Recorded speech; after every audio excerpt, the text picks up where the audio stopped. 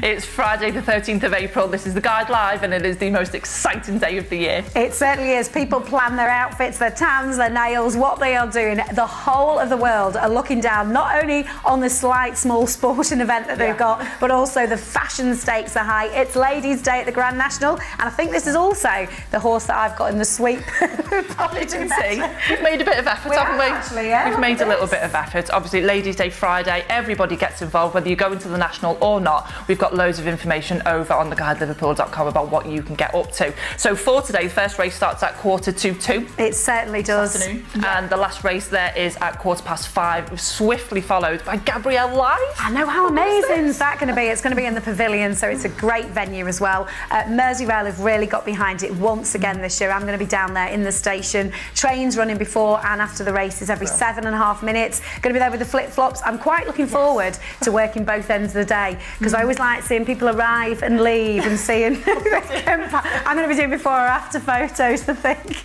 Well, speaking of photos, obviously the big thing, the big draw that's about Friday Ladies' Day is, of course, the Style Award. The prize this year is humongous. A Range Rover Evoque, a holiday, vouchers, all kinds of things going on. But to be in with a chance of winning it, you've got to get your photograph taken against one of the flower walls that are dotted around Aintree. And new for this year, there's also Style Scouts who are out and about looking for their best dress too.